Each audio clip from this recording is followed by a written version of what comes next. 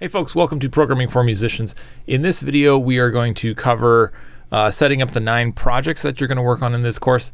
And I'm also going to cover how to let me know in the Slack workspace that you have set them up, that you have invited me to collaborate on them, as well as invited me to collaborate on the Replit, so that way I can set them all up with the project parts, so you can get started working on those. Okay, so the first thing you're going to do is open that week 1 email for the full course, and you're going to open these guys and you're going to either fork them or import them. So for the first one, I'm going to fork it because that's what it says in the instructions here.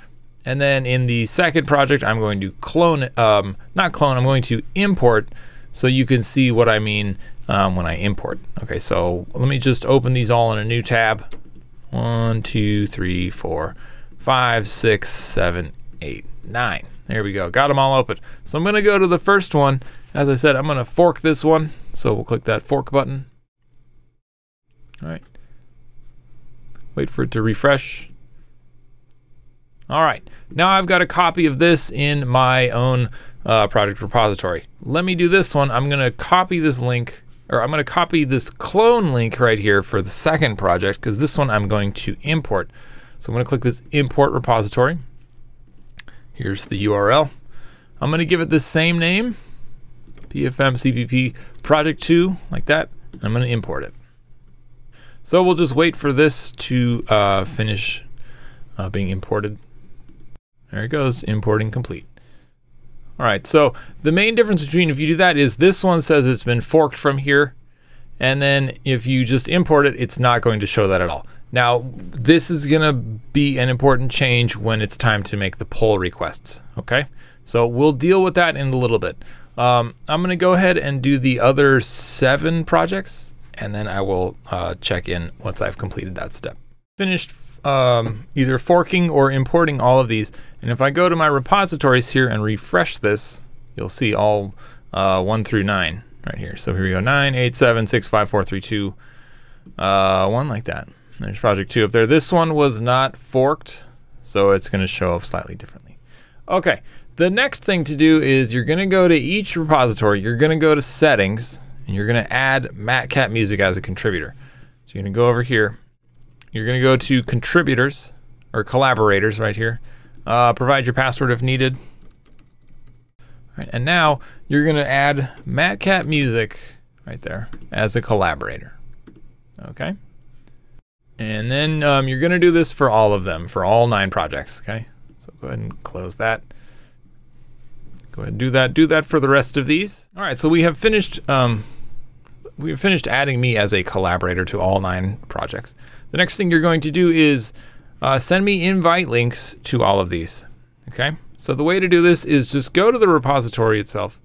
Let's see, that's over here. Just grab this repository, copy it, go to the Slack workspace over here. You're gonna find me, you're gonna send me a direct message, and you're gonna do this for every single one. You're gonna go like this, and you're gonna add invitations at the end, okay? You're gonna do this for all of them. So just copy this, 8, 7, 6, 5, 4, 3, 2, 1. All right, and you're just gonna edit them all. 1, 2, 3, 4, 4, 5, 6, 7, 8, 9, like that.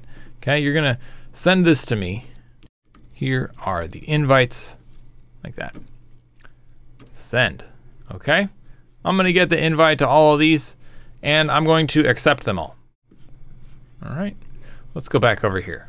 So once you've done that, once you've invited me to all 9, you're gonna import each one of these. You're gonna import each one of these into Replit. Okay, now something that is super important for you to do is to make sure that your GitHub username right here is the same as your Slack username is the same as your Replit username, okay? This is just gonna help me keep you and your Replit and your Slack all coordinated, so when you send me tasks and whatnot, and when I'm looking at your repository, I know who it is, okay? So what you're gonna do is you're gonna go over to Replit, you're gonna do log in, Okay. And you're going to click on this button right here, this one in the middle, not the G, not the F, this one right here. This is going to log you in with your GitHub credentials. You'll see once you're logged in, it's going to set your username. If you go to profile, it's going to set your username to the same thing that your GitHub account is set to. All right, super easy. Couldn't be easier than that. All right. The next thing you're going to do is you're going to import your repos. Okay, all of them are all going to show up here. All right, so you're just going to do this, import repo. It's going to make one of them.